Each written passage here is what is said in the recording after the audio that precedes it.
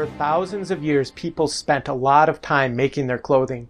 In the modern world, that isn't necessary, but making your own clothing from scratch is very fulfilling. Knitters often call this going from sheep to shawl. There are two major steps in going from sheep to shawl. The first is taking the animal fiber and spinning them into yarn. The second is taking that yarn and making it into clothing.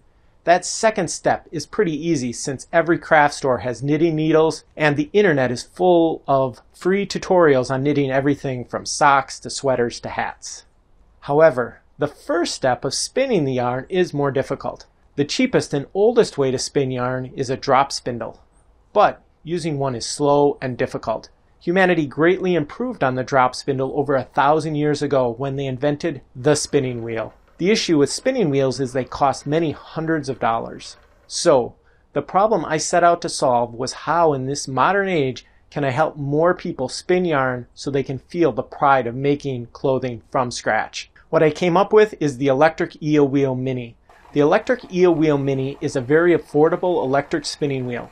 It is easy to use because the motor handles twisting the fiber and putting the yarn on a bobbin. All you need to do is focus on feeding the fiber to the wheel. This adjustable speed control means you can set it to a slow speed while learning and then a fast speed once you are more comfortable with spinning. Another feature is the tension band.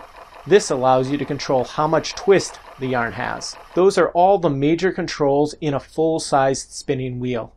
And with this mini wheel, you get them at a fraction of the cost. As an added bonus, this cute mini-sized wheel takes up a lot less space and is great for traveling. So, do you want to try out spinning so you can make your own mittens or shawl from scratch? Maybe you have a friend or family member you'd like to teach spinning to. Or perhaps you just want to add a travel-friendly spinning wheel to your collection. That was a good one.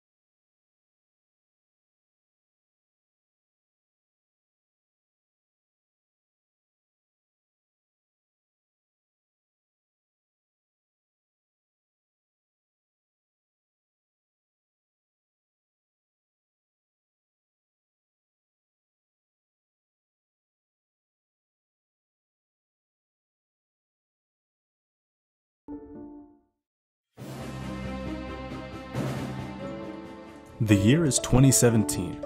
After finally concluding that the word swag is on the way out, mankind turns its attention to an even larger problem, one that has been looming on the horizon for decades.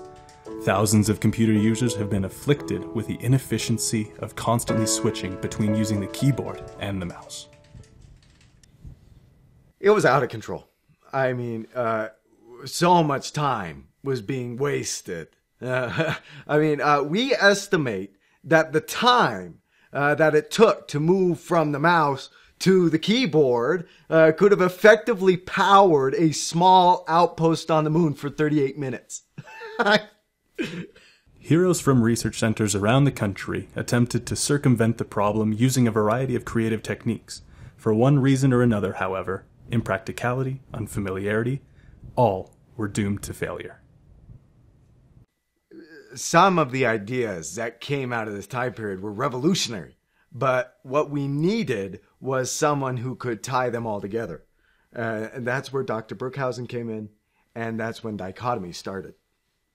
Dichotomy was advertised as an elegant weapon for a more civilized age. Each half moved independently and functioned as both a keyboard and a mouse, eliminating the need to switch between the two ever again. When asked how it worked, the inventor wrote, Dichotomy functions using a carefully aligned Kyber crystal in conjunction with the Force to enable a perfectly synchronized energetic connection. Critics argued that he was merely describing a lightsaber, to which he responded, "Shut up, they're basically the same thing." A new age had dawned for mankind through the visionary efforts of Dr. Joshua Brookhausen, an engineer who called himself a doctor because, in his own words, did you know that you can just buy a lab coat? Dr. Brookhausen was a revolutionary, but it's not like dichotomy just came together overnight. There was a protracted prototyping period where he pulled all the best ideas together. The idea of attaching the mouse to the keyboard came early on, but it took time to refine. Even though other innovators had similar ideas, Dr. Brookhausen was the first to combine the two technologies in a way that felt comfortable and familiar for users. And he really set himself up for the success by designing dichotomy in such a way that it was easy and fast to produce. I mean, if you look at one of the first prototypes, you can see it's got no curved surfaces, no custom components. I mean, he was just working with what he had. Eventually, Dr. Brookhausen started offering dichotomy through a crowdfunding website called Kickstarter, using this very documentary to raise funds for a production run. It's interesting. You see, as I've been compiling a detailed chronology of dichotomy, the timeline at this point gets really convoluted. It seems Dr. Brookhausen, in order to engage viewers more with his Kickstarter video, tried to insert a self-referencing joke that somehow included time travel, and it really just wasn't that funny. Most scholars of the time period... but that's really just me. But anyway, most scholars of the time period attribute this to the fact that while Dr. Brookhausen was a formidable engineer, he did not have a made-up degree in advertising.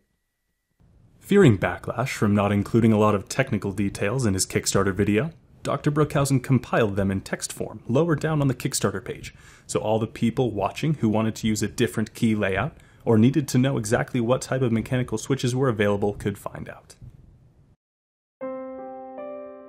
Today, Joshua's Kickstarter is still live, indicating that this documentary may have been created prematurely. He needed your help to fund dichotomy, or needs your help, or maybe sometime in the future will need your help. We're not sure anymore, as we took the time travel joke way too far. But regardless, Dr. Brookhausen needs your help so that he can make a whole bunch of these things and sell them to people. Please give him money. Please.